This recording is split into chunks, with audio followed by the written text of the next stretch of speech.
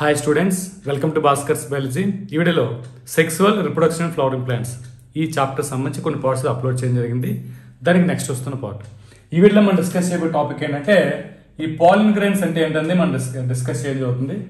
So ఇదివరకు మనం ఏంటంటే ఏదైతే మైక్రోస్పోరోజెన్సిస్ ఏదో అది కంప్లీట్ చేయడం జరిగింది. ఈ మైక్రోస్పోరోజెన్సిస్ అంటే మనకి పాలిన్ గ్రెయిన్ ప్రొడ్యూస్ అవడం. ఈ పాలిన్ గ్రెయిన్స్ ఏ విధంగా ఉంటాయి, దాని స్ట్రక్చర్ ఉంటుంది. సో ఇవన్నీ కూడా మనం ఈ వీడియోలో డిస్కస్ చేయడం జరుగుతుంది. వీడియో అయితే ఎక్కడ స్కిప్ చేయండి, లాస్ట్ చూడండి, నచ్చితే లైక్ చేయండి, మీ ఫ్రెండ్స్కి షేర్ చేయండి. ఈ వీడియో చూసిన అవసరం నా ఛానల్ సబ్స్క్రైబ్ చేసుకోండి. అదేవిధంగా bell icon all of activate చేసుకుని ప్రతి వీడియో కూడా మీకు నోటిఫికేషన్ రావడం జరుగుతుంది. సో పాలిన్ గ్రెయిన్ తీసుకుంటే the pollen grains represent the male గ్యామెటోఫైట్స్. So male గ్యామెటోఫైట్స్ అంటే పాలిన్ గ్రెయిన్స్ మనం ఏమంటాం అంటే మేల్ గ్యామెటోఫైట్స్ అంటాం, గుర్తుపెట్టుకోవాలి. పాలిన్ గ్రెయిన్స్ నే ఇంకొక రకంగా ఏమని పిలుస్తారు, మనకు మేల్ గ్యామెటోఫైట్ అన్న పాలిన్ గ్రెయిన్ అన్న రెండు కూడా ఒకటే. If you touch the opened anthers of hibiscus or any other flower, you would find depositions of yellowish powdery pollen grains on your fingers. ఇక్కడ ఏంటంటే ఏదైనా ఓపెన్ అయిన యాంథర్, ఒక ఫ్లవర్ లో ఉన్న యాంథర్ కానీ మీరు టచ్ చేసినట్టయితే ఆ యాంథర్ టచ్ చేయగానే మీకు ఏమవుతుందంటే హైబిస్కస్ అంటే మందార అవ్వచ్చు, అది హైబిస్కస్. సో రిమైనింగ్ ఏ ఫ్లవర్స్ అనేది టచ్ చేసినప్పుడు మీ చేతి నిండా కూడా ఏమవుతుందంటే ఎల్లో కలర్ పౌడరీగా ఉన్నటువంటి పాలిన్ గ్రెయిన్స్ అనేవి మీకు అంటుకుంటాయి. సో వాటిని మనం పాలిన్ గ్రెయిన్స్ అన్నది జరుగుతుంది. మన ఫింగర్స్ ఏవైతున్నాయో ఫింగర్స్ కి ఎల్లోయిష్ గా ఉన్నటువంటి పౌడరీ పాలిన్ గ్రెయిన్స్ అనేవి అంటుకోవడం జరుగుతుంది. ఆ రకంగా మనం ఫైండ్ చేయగలుగుతాం, పాలిన్ గ్రెయిన్ మనం చూడగలుగుతాం. ఇప్పుడు ఓపెన్ అయినటువంటి ఈ యాంథర్ అంటే ఓపెన్ ఫ్లవర్ లో ఉన్న యాంథర్ ని మనం పట్టుకుంటే ఆ రకంగా ఉన్నటువంటి పాలిన్ గ్రెయిన్స్ అయితే మనం చూడగలుగుతాం.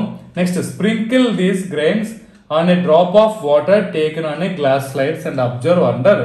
ఇక్కడ మనకి ఏమైందంటే ఏదైతే మనకి స్టిక్ ఎల్లోయిష్ పౌడర్ మన హ్యాండ్స్ కనుక్కుందో, సో వాటన్నిటి కూడా ఏం చేస్తామంటే ఒక గ్లాస్ స్లైడ్ మనం వేసి దాని మీద కొద్దిగా వాటర్ డ్రాప్ వేసి ఈ మైక్రోస్కోప్ కింద అబ్జర్వ్ చేసినట్టయితే ఏ మైక్రోస్కోప్, సో ఈ వాటర్ డ్రాప్ వేసి ఆ గ్లాస్ స్లైడ్ మైక్రోస్కోప్ కింద పెట్టి మనం అబ్జర్వ్ చేసినట్టయితే you will really B amazed at the various of architecture, size, shapes, colours, designs seen on the pollen grains from different species. Different species కి వచ్చేసరికి అవుతుందంటే ఈ పాలిన్ గ్రెయిన్స్ తాలూకా స్ట్రక్చర్స్ అన్ని కూడా డిఫరెంట్ ఉంటుంది. సైజ్ లో డిఫరెన్స్ ఉంటుంది, వేరియేషన్ ఉంటుంది, కలర్స్ లో వేరియేషన్ ఉంటుంది, డిజైన్ లో వేరియేషన్ ఉంటుంది, వాటి తాలూకా ఆర్కిటెక్చర్ సైజ్ లో అయితే మాత్రం డిఫరెన్స్ ఉంటుంది. ఇలా మనకి డయాగ్రామ్ చూడండి, ఇది ఒక రకంగా ఉంది, ఇది ఒక రకంగా, ఇది ఒక రకంగా. ఇవన్నీ కూడా పాలిన్ గ్రెయిన్స్, ఇవన్నీ కూడా డిఫరెంట్ స్పీసెస్ చెందినటువంటి. సో ఒక్కొక్క పాలిన్ గ్రెయిన్ ఒక్కొక్క స్ట్రక్చర్ తోటి, ఒక్కొక్క సైజ్ తోటి. ఇక్కడ చూడండి కొన్ని పాలిన్ గ్రెయిన్స్ చాలా చిన్నగా ఉన్నాయి, కొన్ని పెద్ద సైజులు ఉన్నాయి, ఇంకా పెద్ద సైజ్ లో ఉంది, దీని షేప్ వేరేలా ఉంది, దీని షేప్ వేరేగా ఉంది, దీని షేప్ వేరేగా ఉంది. ఇలా మనకి ఏమంటే డిఫరెంట్ కలర్స్ ఉంటాయి, డిఫరెంట్ సైజెస్ ఉన్నాయి, డిఫరెంట్ డిజైన్స్ ఉన్నాయి. ఇవన్నీ కూడా మనకి అంటే నిజంగా మనం ఆశ్చర్యపోతాం. ఒక పాలిన్ గ్రెయిన్ మనం సరిగ్గా కనిపిస్తాం, ఏదో ఎల్లోయిష్ గా అన్ని ఒకేలా ఉంటాయి అనుకుంటాం. కానీ ఒక్కొక్క స్పీసెస్ చెందినట్టు ఒక్కొక్క పాలిన్ గ్రెయిన్ డిఫరెంట్ స్ట్రక్చర్స్ లోను, సైజ్ లోను, షేప్ లోను ఉండవైతే మాత్రం జరుగుతుంది ఇది. సో దీని తర్వాత చూస్తే pollen grains are generally spherical, measure about 25 to 50 micrometers in diameter. So maximum for example pollen grains అనుకుందాం. సో పాలిన్ గ్రెయిన్స్ ఎలా ఉంటుందంటే మామూలుగా అయితే మనకి స్పెరికల్ షేప్ లో చెప్తాం. సో స్పెరికల్ షేప్ లో ఉన్నటువంటి దీని తాలూకు మెజరింగ్, దీని తాలూకు మొత్తం డయామీటర్ చూసుకుంటే ఈ పాలిన్ గ్రెయిన్ తాలూకు డయామీటర్ ఎంత ఉంటుందంటే 25 to 50 మైక్రోమీటర్స్ అయితే మనకు చాలా ఇంపార్టెంట్. ఇది అంటే పాలిన్ గ్రెయిన్ జనరల్ గా పాలిన్ గ్రెయిన్ తాలూకా డయామీటర్ అంటే మనకి స్పెరికల్ షేప్ లో ఉన్నటువంటిది జనరల్ గా తీసుకుంటే దాని యొక్క డయామీటర్ ఎంత ఉంటుంది 25 to 50 మైక్రోమీటర్స్ వరకు అయితే వేరియేషన్ అయితే మాత్రం ఉంటుంది. ఇలా 25 to 15 బిట్వీన్ అయితే మాత్రం ఉండడం జరుగుతుంది. Next it has a prominent 2 layered wall. దీని చుట్టూ మనకి 2 లేయర్స్ అయితే ఉంటాయి. సో ఆ 2 లేయర్స్ ఏంటంటే చూడండి, the hard outer layer called the Exide. For example ఒక పాలిన్ గ్రెయిన్ తీసుకుంటే మనకి 2 లేయర్స్ ఉన్నాయి. సో అవుటర్ లేయర్ మనం ఏంటంటే ఎక్సైన్ అని చాలా హార్డ్ గా ఉంటుంది. అక్కడే వచ్చేది the hard outer layer is called ఎక్సైన్. చాలా ఇంపార్టెంట్ ఇది. అవుటర్ లేయర్ ఎక్సైన్ అంటాం.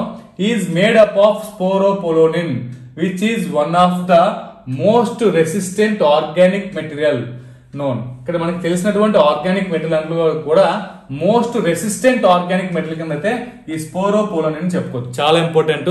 అంటే ఇక్కడ మనకు ఒక పాలిన్ గ్రెయిన్ తీసుకుంటే పాలిన్ గ్రెయిన్ వచ్చేసరికి అయితే 2 లేయర్స్ తో ఫామ్ అవుతుంది. అవుటర్ సైడ్ ఒకటి, ఇన్నర్ సైడ్ ఒకటి. ఇలా మనకి 2 లేయర్స్ ఇక్కడ చూసుకుందాం. అవుటర్ లేయర్ ఒకటి, ఇన్నర్ సైడ్ ఒకటి. ఇలా మనకి 2 లేయర్స్ అయితే మాత్రం ఉంటాయి. ఇది ఒక పాలిన్ గ్రెయిన్ అనుకుంటే ఈ అవుటర్ లేయర్ ఏదో చాలా హార్డ్ గా ఉంటుంది. ఈ హార్డ్ గా ఉన్నటువంటి ఈ అవుటర్ లేయర్ ని మనం ఎక్సైన్ అంటాం. ఇంత హార్డ్ గా ఉండడానికి కారణం ఏంటంటే దీనిపైన సబ్స్టెన్స్ ఏ సబ్స్టెన్స్ తో ఫామ్ అవుతుందంటే స్పోరోపోలన్ అనేటువంటి ఒక సబ్స్టెన్స్ ఇది ఫామ్ అవుతుంది. ఇది ఒక ఆర్గానిక్ మ్యాటర్. సో ఇది కూడా ఈ ఆర్గానిక్ స్పోరోపోలన్ ఆర్గానిక్ మ్యాటర్ అవుతుంటే మోస్ట్ రెసిస్టెంట్ అంటే ఎటువంటి వాటికి కూడా అన్నిటికీ అంటే అన్ని రకాల అట్మాస్ఫియర్స్ లోనే ఇది రెసిస్టెన్స్ ఉంటుంది. సో అదేంటంటే కింద కూడా ఇస్తాడు, it can withstand high temperature and strong acid and alkaline. So మనకి అంటే మనకి బేస్ లో స్ట్రాంగ్ బేస్ లో ఇది రెసిస్టెన్స్ ఉంటుంది, అలాగే స్ట్రాంగ్ యాసిడ్ లో రెసిస్టెంట్ ఉంటుంది, అలాగే మనకి హై టెంపరేచర్ లో కూడా ఎటువంటి అంటే ఈ పాలిన్ ఎటువంటి ఎఫెక్ట్ కూడా అవ్వదు. ఎందుకని ఎక్సైన్ దేంతో ఫామ్ అవుతుందంటే స్పోరోపోలిన్ అంటే ఆర్గానిక్ మెటల్ తో ఫామ్ అవుతుంది. కాబట్టి ఇది ఎటువంటి టెంపరేచర్ లో తట్టుకుంటుంది, అలాగే స్ట్రాంగ్ యాసిడ్ నేచర్ కూడా తట్టుకోగలుగుతుంది, అలాగే స్ట్రాంగ్ ఆల్కలైన్ అంటే మనకి బేస్ నేచర్ కూడా తట్టుకోగలుగుతుంది. No enzyme that ఏమిచ్చిందంటే degrades స్పోరోపోలిన్ is so far known. ఇక్కడ మనకి ఏమవుతుందంటే నో ఎంజైమ్ ఎటువంటి ఎంజైమ్ కూడా ఇది మనకి అంటే డిగ్రేడ్స్ చేయలేదు, అంటే ఏ ఎంజైమ్ తో కూడా ఇది రియాక్ట్ అవ్వదు. సో ఏ ఎంజైమ్ కూడా దీన్ని స్పాయిల్ చేయలేదు. సో అంత రెసిస్టెన్స్ ఉన్నటువంటి దాని కింద అయితే మాత్రం దీన్ని చెప్పగలుగుతాం. So next pollen grains exine has prominent apertures called germ pores. So అక్కడక్కడ మనకి అంటే ప్రామినెంట్ ఇక్కడ ఏమొచ్చిందంటే ఈ స్పోరోపోలిన్ అనేది కొన్ని చోట్ల ఉండదు. చూడండి స్పోరోపోలిన్ యాబ్సెంట్. ఫర్ ఎగ్జాంపుల్ ఈ అవుటర్ లేయర్ లో ఈ పార్ట్ లో మనకి స్పోరోపోలిన్ లేదు, అలాగే ఈ పార్ట్ లో స్పోరోపోలిన్ లేదు, ఈ పార్ట్ లో స్పోరోపోలిన్ లేదు. సో ఎక్కడైతే స్పోరోపోలిన్ లేదో దాన్ని మనం ఏంటంటే జెర్మ్ పోర్స్ అంటాం. సో జెర్మ్ పోర్స్ ఎందుకంటే ఇది ఫర్దర్ గా ఫర్ ఎగ్జాంపుల్ ఇది జెర్మ్ పోర్ ఉంది, ఈ పాయింట్ లో ఇక్కడ ఉంది, అలాగే దీనికి వచ్చేది అంటే ఇక్కడ ఉంది జెర్మ్ పోర్. అలాగే ఇటువైపు కూడా మనం చూసుకుంటే సో ఈ ప్లేస్ లో కూడా జెర్మ్ పోర్ ఉంది, ఈ ప్లేస్ లో జెర్మ్ అంటే ఎక్కడ ఇవన్నీ కూడా ఏంటంటే అపర్చ్యూస్ ఇవన్నీ కూడా ఎలా అవుతాయంటే సో ఇది మన ఇదంతా మన అవుటర్ లేయర్ అనుకుంటే అంటే ఎక్సైన్ అనుకుంటే ఇక్కడ స్పోరోపోలిన్ ఉంది, ఇక్కడ స్పోరోపోలిన్ తో ఫామ్ అయింది, ఇక్కడ ఇవన్నీ కూడా ఫామ్ అయింది. ఎక్కడైతే స్పోరోపోలిన్ ఉండదో అబ్సెంట్ అవుతుందో దాన్నే మనం అంటే జెర్మ్ పోర్ అని చెప్తాం. సో దాని ద్వారా మనకి ఏమవుతుందంటే ఈ పాలన్ గ్రెయిన్ జెర్మినేట్ అవుతుంది. జెర్మినేట్ అంటే దాని ద్వారానే పాలన్ ట్యూబ్ బయటికి రావడం జరుగుతుంది. సో ఏదైతే మనకి నెక్స్ట్ చూడండి పాలన్ grains are well preserved as ఫోసిల్స్ because of the presence of స్పోరోపోలిన్. ఇది ఇంత స్ట్రాంగ్ గా ఉంటుంది కాబట్టి ఎక్సైన్ అంతా కూడా దీన్ని మనం ఏంటంటే ఏవైతే మనకి ఫోసిల్స్ కింద కూడా మనం ప్రిజర్వ్ చేయొచ్చు, అంటే ఎక్కువ కాలం మనం స్టోర్ చేయడానికి కూడా ఇవి కొంతవరకు ఉంటాయి. అది ఎక్కువ కాలం అలా ఉండిపోతాయి, ఫోసిల్స్ కింద కూడా ఉండిపోవడం జరుగుతుంది ఈ స్పోరోపోలిన్ ద్వారా. సో నెక్స్ట్ వస్తే చూడండి the ఎక్సైన్ exhibits A fascinating area of patterns and designs. So ఇవన్నీ కూడా ఎక్సైన్ ఉండడం వల్ల అవుతుంటే రకరకాల డిజైన్స్ లో అయితే మాత్రం ఇది ఉండడం జరుగుతుంది. అంటే డిఫరెంట్ ప్యాటర్న్స్ లో డిఫరెంట్ డిజైన్స్ లో ఈ పాలన్ గ్రెయిన్స్ అన్ని ఉంటున్నాయి. అంటే దానికి కారణం ఏంటంటే ఈ స్పోరోపోలిన్ దాని పైన ఉన్న వాళ్ళు అయితే మాత్రం జరుగుతుంది. నెక్స్ట్ చూడండి why do you think the ఎక్సైన్ should be hard. ఎందుకు హార్డ్ గా ఉండాలంటే అది ఏదైనా సరే ఫర్ ఎగ్జాంపుల్ ఏ సర్ఫేస్ మీద పడినా సరే ఆ సర్ఫేస్ వల్ల పాలన్ గ్రెయిన్ కి ఎటువంటి ప్రాబ్లం ఉండకూడదు. సో ఆ పాలన్ గ్రెయిన్ ఎటువంటి ప్రాబ్లం ఎప్పుడైతే ఉండదో ఆటోమేటిక్ అవుతుంది, జర్మినేట్ అవుతుంది, వేస్ట్ అవ్వకుండా ఉంటుంది. సో కాబట్టి ఏమవుతుందంటే ఎటువంటి అట్మాస్ఫియర్ అయినా ఎటువంటి కండిషన్స్ అయినా సరే తట్టుకోలే విధంగా అయితే మాత్రం ఉండడం కోసం ఈ ఎక్సైన్ అనేది హార్డ్ గా ఉండడం జరుగుతుంది. నెక్స్ట్ చూద్దాం what is the functions of germ pour. Germ pour function ఏం చెప్పుకున్నాం, దీని నుంచి మనకి ఏమవుతుంటే ఈ పాలన్ గ్రెయిన్ జెర్మినేట్ అయ్యి పాలన్ ట్యూబ్ దాని ద్వారా బయటకు రావడం జరుగుతుంది. సో దానికైతే మాత్రం ఇది యూజ్ అవ్వడం జరుగుతుంది. ఇది నెక్స్ట్ చూద్దాం the inner wall of the పాలన్ grain is called the intine. So outer line మనం ఎక్సైన్ అన్నాము, లోపల ఉన్నటువంటి దాన్ని మనం అంటే ఇంటైన్ అని చెప్పడం జరుగుతుంది.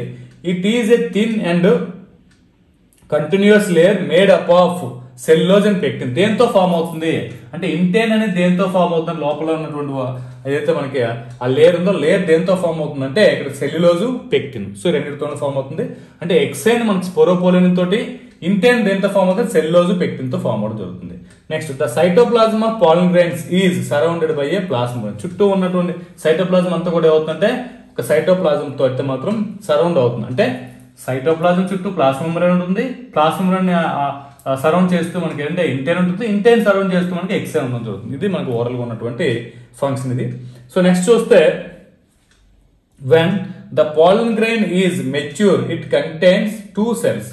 సో మెచ్యూర్ అండ్ పాలన్ గ్రెయిన్ లో ఏంటంటే 2 cells ఉంటాయి, the vegetative cell and generative cell. 2 cells కింద ఫామ్ అవుతుంది. చూడండి ఇక్కడ పైన ఉన్న దాన్ని అంతా కూడా మనం ఏంటంటే వెజిటేటివ్ సెల్ అంటాము, అలా కింద ఉన్న దాన్ని మనం ఏంటంటే జనరేటివ్ సెల్. ఇలా మనం 2 cell స్టేజ్ అయితే మాత్రం ఉండడం జరుగుతుంది. The vegetative cells is bigger. Vegetative cell ఏమో చాలా పెద్ద ఉంటుంది కాబట్టి ఏమైంది బిగ్గర్ ఇచ్చాడు. Has a abundant food reserved and a large irregular shape of nucleus. So ఇదంతా దీని ఎంతకంటే ఫుడ్ స్టోర్ చేస్తుంది, ఫుడ్ స్టోర్ చేస్తే మధ్యలో మనకు ఒక ఇర్రెగ్యులర్ షేప్ లో ఉన్నటువంటి న్యూక్లియస్ కూడా ఉంటుంది వెజిటేటివ్ సెల్స్ లో. నెక్స్ట్ చూద్దాం the generative cells is small and floats on the cytoplasm of the vegetative cell. So vegetative cells లో మనకి ఫ్లోట్ అవుతూ మనకి ఏమవుతుందంటే స్మాల్ సైజ్ లో ఉన్నటువంటి జనరేటివ్ సెల్ ఉంటుంది. It is a spindle shaped with dense cytoplasm అంటే న్యూక్లియస్. ఇది మనకి షేప్ స్పిండిల్ షేప్ లో ఉంటుంది. దీని షేప్ ని స్పిండిల్ షేప్ లో ఉంటే ఏమవుతుందంటే దీనిలో కూడా డెన్స్ సైటోప్లాజం ఉంటుంది, అదే మన న్యూక్లియస్ కూడా దీనిలో కూడా ఉండడం జరుగుతుంది. నెక్స్ట్ చూద్దాం. In over 60% of angiosperms pollen grains are shed at this two cell stage. And the remaining species, the generative cells divides mitotically to gives rise to the two male gametes before pollen grains are shed. ఇక్కడ మనకి pollen grains అని release అయ్యేటప్పటికి maximum 60% వరకు కూడా angiosperms ఏమవుతుందంటే ఇలా two cell stage. అంటే two cell stage అంటే ఒక వెజిటేటివ్ సెల్ లార్జ్ గా ఉన్నట్టు ఒక వెజిటేటివ్ సెల్ ఉంటుంది, ఒక షార్ట్ గా ఉన్నట్టు అంటే స్మాల్ సైజ్ లో ఉన్నటువంటి జనరేటివ్ సెల్ ఉంటుంది. సో ఈ ఫామ్ లోనే 60% ప్లాంట్స్ అంటే ఏవైతే యాంజియోస్పర్మ్స్ ఇవన్నీ కూడా ఇలా pollen grains రిలీజ్ అవుతాయి. కానీ కొన్ని స్పీసెస్ రిమైనింగ్ మనం 40% స్పీసెస్ ఏమవుతున్నాయి, ఇవి ఏమవుతుందంటే ఈ జనరేటివ్ సెల్ ఏమవుతుందంటే మళ్ళీ ఒక మైటోటిక్ జరిగి మొత్తం ఇది 2 cells కింద డివైడ్ అవుతుంది. అంటే అప్పుడు ఏమవుతుంది 2 male gametes కింద ఇది కన్వర్ట్ అవుతుంది. ఇలా 3 cell స్టేజ్ లో కొన్ని రిలీజ్ అవ్వడం జరుగుతుంది.